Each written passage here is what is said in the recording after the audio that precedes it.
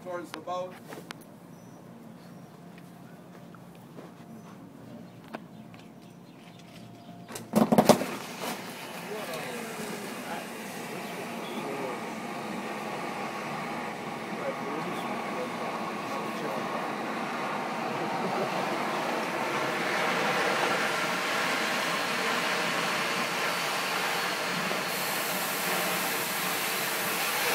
Going off is a pressure relief valve.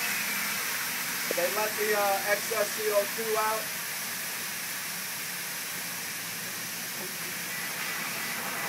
And as you can see, the light went on. It's a dry cell battery, so when the raft is completely inflated, a pin comes out.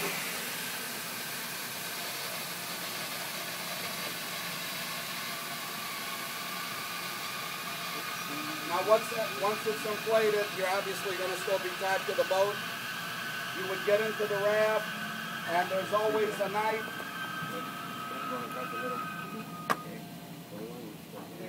There's always a knife tied to the tube, and it's always where this painter line is. That way, if you have to cut yourself away from the boat, you can.